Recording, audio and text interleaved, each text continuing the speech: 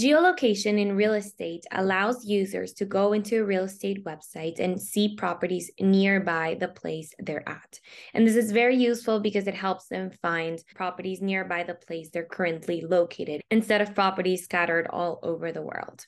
I recently made a video about the Geolocation Saved Link app, and in this video, I'm going to explain how the Geolocation Map works. It works very similarly to the Geolocation Saved Links, so I also recommend taking a look at that video. What this app does is it allows you to create a widget of a map for you to show anywhere on your site, and it works with geolocation. So what this means is if a user's browser has geolocation enabled, it will show the properties nearby where that user is. And it's very easy to set up. You have to enter some default map center coordinates for this to work. So if, for example, you operate in Toronto, add in the general coordinates of Toronto. Either way, since it's using geolocation, it will modify to where that user is located when they're browsing in this map. Then you have the option of selecting the default map zoom level. 1 is the farthest and 20 is the closest. By default, it's 11, but you can modify this. And a distance that you will use as a reference. So if a person is located in a certain place, how far away from that place is the maximum number of miles or kilometers the properties would be at. So 5 is used as default. You can modify this to show only the closest ones or also show the ones further away, and whether you want to use miles or kilometers for this number.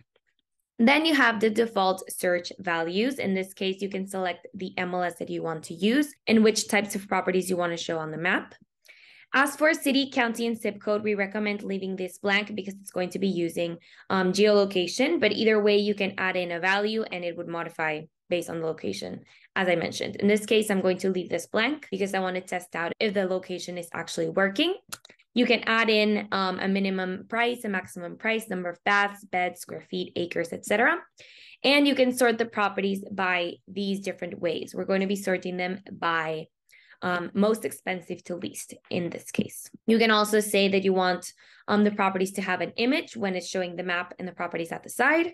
And you can add in advanced fields if you'd like. So if you want, for example, the status, you can make sure that the properties are active, which is the A that it's showing there. Then if you click on Show Advanced Settings, you will see the map settings, and we use Snazzy Maps for that. So you can decide whether you want the properties to show up in rows or in cards, and then choose a style for the map.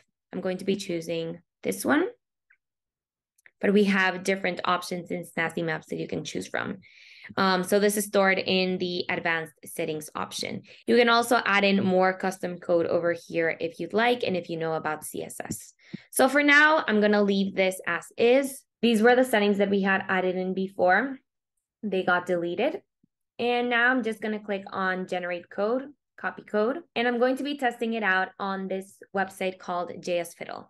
I forgot to mention that I'm testing the geolocation map widget on a website that operates in Toronto. So I'm going to be running this, and I'm not in Toronto right now, but what I did is I modified my browser. You don't need to do this, so that it thinks I'm in the city called Etobicoke. I'm not sure if that's how it's pronounced. So this would be how the map would look on mobile. There it is again.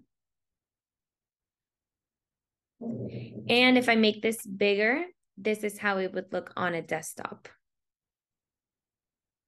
And as you remember, we were sorting out the properties by most expensive to least, making sure that they were active and that they had an image.